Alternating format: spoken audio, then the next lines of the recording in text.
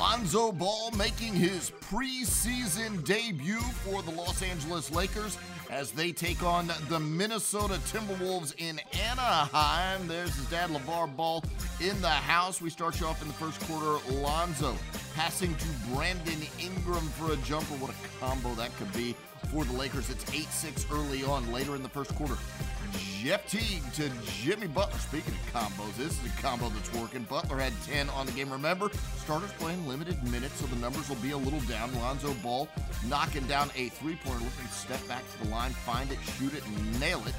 And it's 24-15 at this point. Minnesota in front. Jeff Teague to Karl Anthony Towns for the layup and the foul.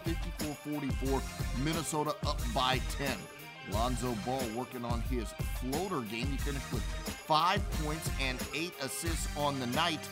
54-46, Minnesota's lead at 8. Jeff Teague to Taj Gibson for an alley-oop throwdown there. Gibson, 18 points on the night. Minnesota up by a dozen. Into the fourth quarter, watch this play.